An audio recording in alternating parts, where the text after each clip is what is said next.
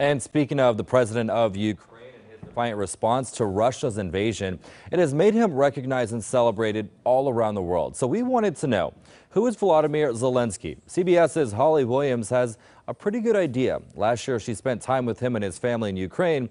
And tonight she shows us how this former comedian became the face of a nation under siege.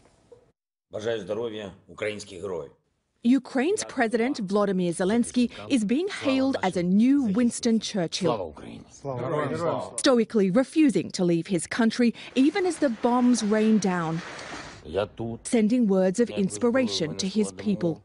But Zelenskyy started out as a comedian performing stand-up. He went on to make movies, often playing an everyman, like a Ukrainian Steve Carell. He even won the local version of Dancing with the Stars and voiced Paddington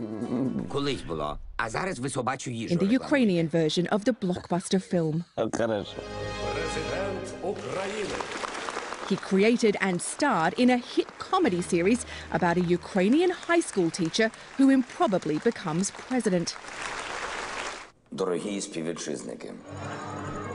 And that led to Volodymyr Zelenskyy, at age 41, improbably becoming president in real life, winning more than 70% of the vote.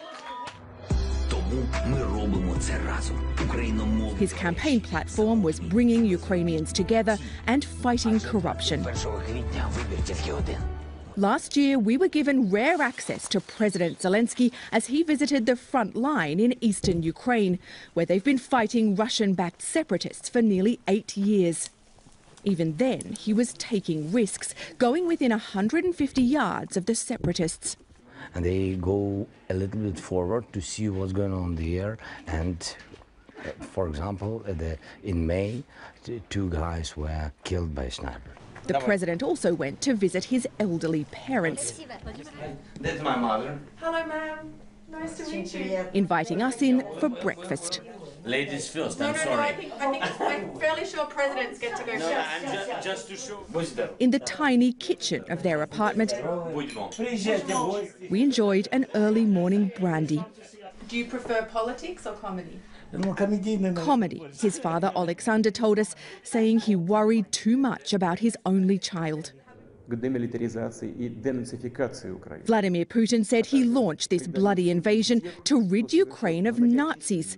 A strange claim when Zelenskyy is Jewish and says his grandfather fought against the Nazis with the Soviet army. Now Ukraine is in peril again, and the country's unlikely leader has emerged as a hero. It's truly, truly awful.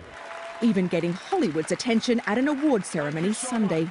We have a fellow actor in Zelenskyy who deserves some credit tonight for fighting the fight. But Volodymyr Zelenskyy has left showbiz far behind. He's found a new calling, helping to galvanize his people and winning the admiration of a world horrified by Putin's attack on Ukraine. Holly Williams, CBS News.